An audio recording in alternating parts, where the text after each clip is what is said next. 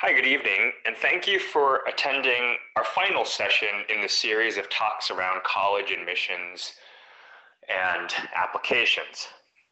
What I wanted to do today in the final one is talk about what comes after college and some of the differences I've seen growing up in America versus some of the students and my friends who are more influenced by their traditional Chinese parents, or they came much later in their life to America. And so the outlook, how they approach their career and decisions and success is very different, and I find it very interesting. So I wanted to share that with our community here. Growing up in America, we often hear about the American dream, where a child grows up in a poor family, but gets a good education, works hard, and becomes very successful, maybe a millionaire. Many Chinese families come to the US for this American dream. And it's not just Chinese.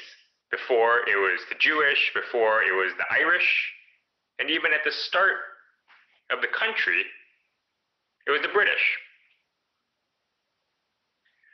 But for Chinese families, their approach generally focuses on different areas compared to the traditional American family today. And so their results are often different.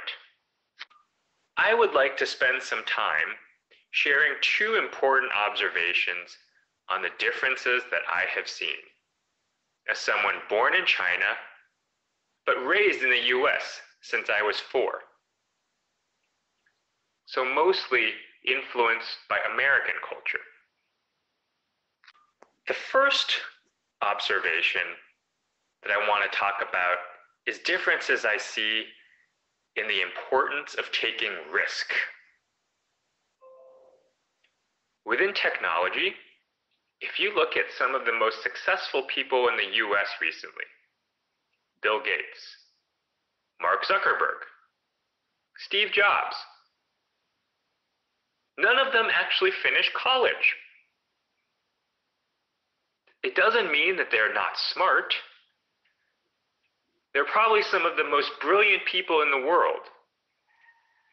But they are examples where an Ivy League education was not required to be incredibly successful. And that's however you measure success.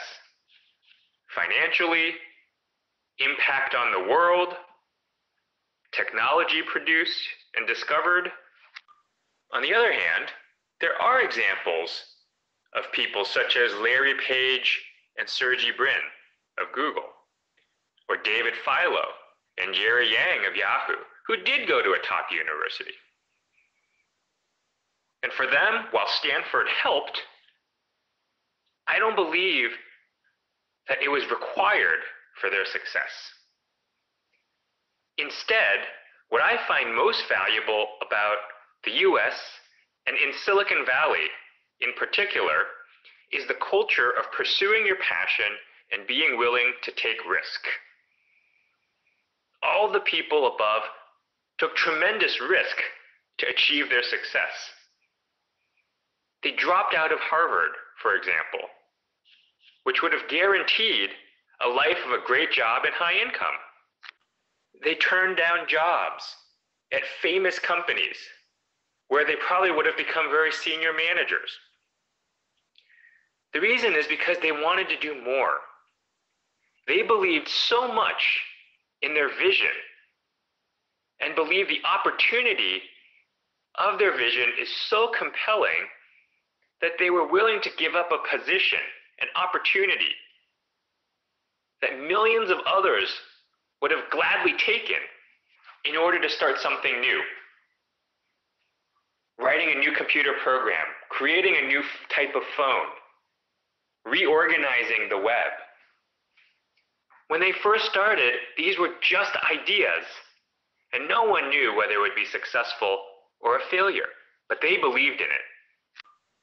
The reality, though, is that Bill Gates and Mark Zuckerberg are 1 in 1,000 or 1 in a million. I see and know personally hundreds of other people like them who took a big risk but did not achieve the same level of success. Some people might argue that these people wasted their opportunity and they never should have taken the risk. I also joined a startup in 2000, and we went out of business and failed in 18 months. But all of us, all the people I know, even if they failed, have no regrets and would make the exact same decisions all over again if we had the chance. Why? Because it was exciting. Because it gives you a chance to chase your dreams and gives you the feeling of being excited and wanting to go to work every single day.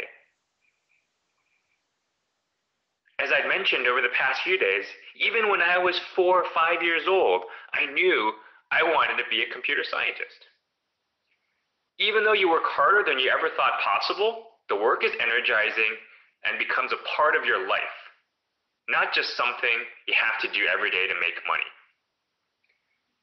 In a lot of cases, the reason people go to work, their motivation isn't money at all, but the opportunity to change the world or do something that's really, really interesting and unusual. I was lucky because I came to Silicon Valley in 1998, when startups were at their peak. My parents thought I was crazy and wanted me to become an accountant because the world will always need accountants, and it's a very safe job with good pay. I'll likely never lose my job or get laid off. This was common across a lot of my Chinese peers, my friends. Their parents wanted them to prioritize careers in engineering, science, or medicine because they were safe and would create a comfortable life. More importantly for the parents, they can tell all their friends, my son's a doctor, my daughter's a lawyer or a PhD.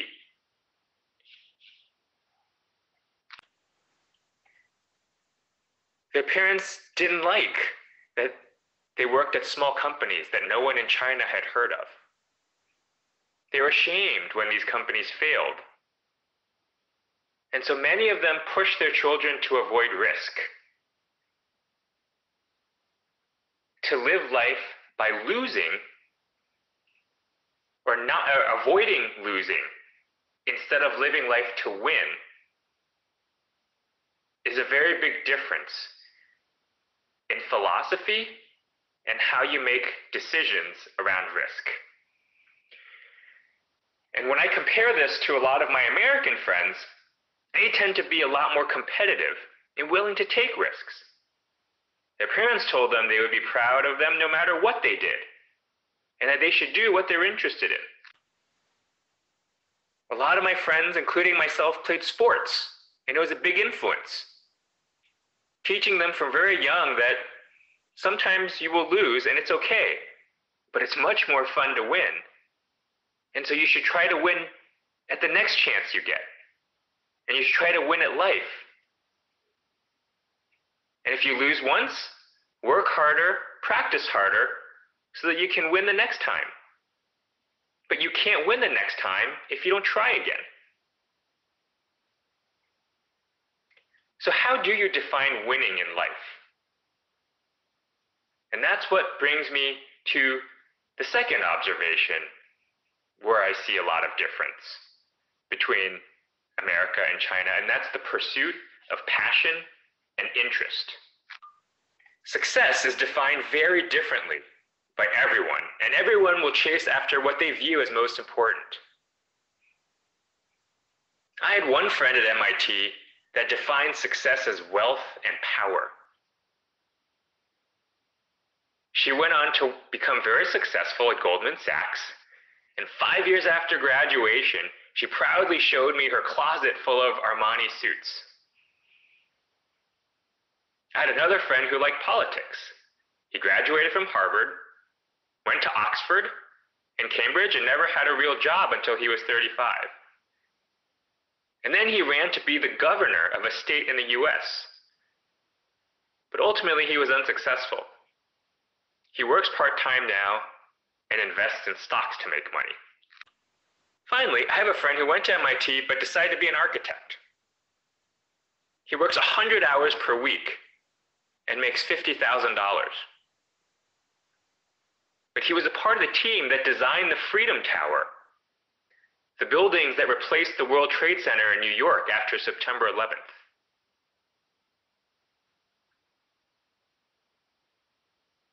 All of those friends of mine have one thing in common. They're really, really happy with their life. They love what they do, and there's not many changes that they would make to it. And so in America, they would be considered very successful. If you were the parents of any of these examples, would you be proud? Or would you try to convince them to change their life path? Most American parents, including myself, would be happy if my children were any of these. Why? Because these people truly love what they do, and they have their own definition of success, and they believe that they're successful. When I talk about the future with my kids, I tell them I don't care what you do. It can be any career as long as you like it, but you have to really, really love it, and you have to really, really be good at it. Because to me, that's the best definition of career success. My view, and because I grew up in America, is that as long as you're doing something you love, who cares what other people think? This may cause traditional Chinese parents to disagree with me. My own grandparents did. My grandfather, until the day he died, kept trying to convince me to get a PhD because he felt that it was the only way to be successful in life. And that to measure success, it's how much education you had. When I started at McKinsey, none of my parents' friends had heard of McKinsey. But they loved to talk about their kids who worked at Microsoft or Oracle, more famous companies. But that's okay for me. So in conclusion, the purpose of this discussion is to encourage discussion on these different viewpoints.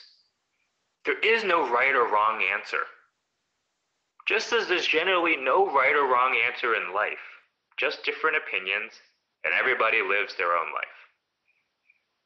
I would encourage students, as they pick their activities, their majors, their projects, to think about what success means to them in life. And this will probably change as you grow up. It did for me. And I encourage parents to think about what really matters to them, their view of success compared to their children's view of success. For me personally, a lot of people ask why I'm working with EduBridge, with my background. Well, the simple answer is I happen to like it. I've done most of what I've been interested in my career. I've worked at McKinsey, one of the best consulting firms in the world. I've given advice to the CEOs of HP, Oracle. I've worked in top high-tech companies and been a senior vice president with hundreds of people on my team, and I really enjoyed each of these jobs. Now I happen to really enjoy helping kids with college, just as I enjoyed interviewing students for MIT. I didn't get paid for it, but I enjoyed doing it. And even with EduBridge, could I make more money or become more famous or powerful doing something else? Of course. Maybe in a few years, maybe I'll do something different. But right now, I really enjoy what I do. I'm happy to be talking to all of you and happy to be working with incredibly bright and talented kids to help them realize their college dreams. I wish I had that opportunity when I was younger. to have advice and help rather than find the path myself. Because it's a lot harder, and you have to work a lot harder and put in more effort to do that. And so with that, I want to thank you for listening to our series of talks over the past 2 weeks. I'm happy to answer any questions. Okay, it looks like there's no more questions for today. So once again, I want to thank you for listening and hope you got value out of our talks and have a great evening. Thanks very much, everybody.